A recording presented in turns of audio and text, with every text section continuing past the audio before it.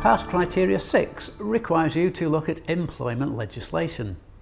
You need to identify the key elements of employment legislation and the impact it has upon HRM decision making. And the key elements of employment legislation cover a wide range of areas, including pay and conditions, for example working time regulations, pensions, health and safety, discrimination in the workplace, contracts of employment. Think as well about data protection, recruitment and selection of candidates, the national minimum wage, parental rights including maternity and paternity leave, redundancy and dismissal including consultation procedures and entitlement to statutory redundancy payments, and think as well about employing migrant workers. You also need to know and to understand the main sources of law relating to employment, which cover common law, UK statutes and, currently, European law. Common law includes issues like an employer's duty of care towards employees, for example not exposing them to unnecessary risk. Also the law of contract, which is applicable to agreements made between an employer and their employees.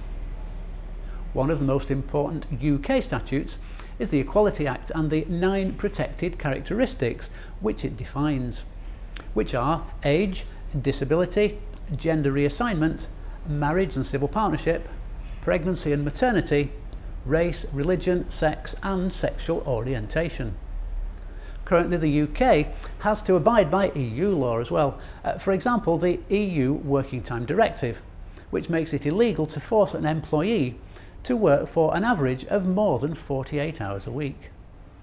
It is worth keeping in mind here as well that although the actions of employers and employees are governed by law, there are several mechanisms in place like employment tribunals, arbitration and mediation, which try to resolve workplace disputes without resorting to legal action. And in fact a legal remedy is often only used as a last resort when all other options have failed, mainly because trying to resolve issues in court is usually a long and an expensive process. Then, when you are really clear about what the key elements of employment legislation are, think about how these impact on the decisions an HR department will make.